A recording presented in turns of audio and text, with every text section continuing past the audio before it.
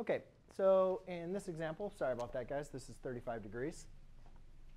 So in this example, all we simply need to do is we need to identify which trigonometric functions. We have the opposite and the hypotenuse. So I want to say the sine of an angle is equal to opposite over hypotenuse. I have my angle, which is 35 degrees. I have my opposite side, and I do need to solve for my hypotenuse. You cannot solve for a variable when it's in the denominator. So I need to multiply by my variable on both sides to get the x off the denominator. Then I need to isolate the x. So I'll divide by the sine of 35 degrees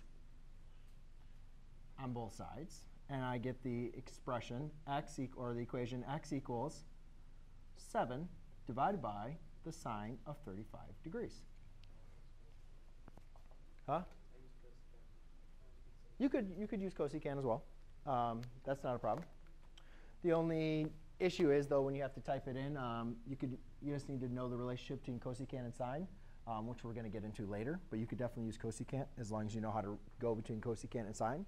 So my calculator, and you should get the same answer, would be 7 divided by the sine of 35. And I'm getting 12.204. So x is approximately 12.204.